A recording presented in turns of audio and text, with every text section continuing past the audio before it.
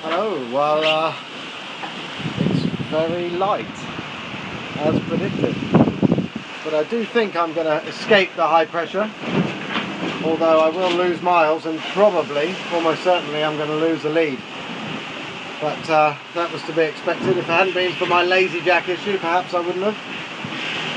But c'est la vie, as they say in France. Alors comment passer d'un extrême à l'autre? Il y a 24 heures de ça, on était encore dans du vent fort et c'était pas simple à gérer. Et puis là, je me retrouve dans la pétole.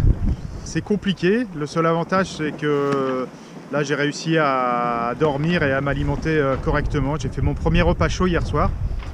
Bonjour, bonjour, bienvenue à bord du trimaran massif. Voilà, on est dans la cabane, le jour vient de se lever.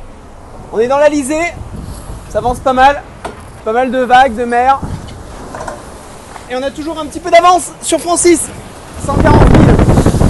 À quelque chose comme 1600 je crois de l'arrivée, donc va falloir tenir à fond la caisse. Allez, ciao, bonne journée. On est à la chasse, on part à la chasse aujourd'hui. Ouais. On part à la chasse au gavinier. Est-ce que vous connaissez cet oiseau qui s'appelle le gavinier? Sydney de son prénom. Il est devant là-bas et il est à 200 000. Il nous a mis 200 000 en 4 jours, hein, cet oiseau-là. C'est ce qu'on appelle se faire rouster, quoi. Se faire mettre une tarte.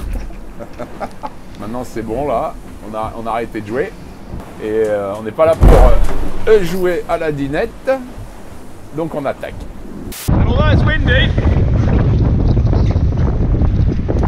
it's warming up because we're on the road south. That's a really good thing. And I'm celebrating with first cup of tea.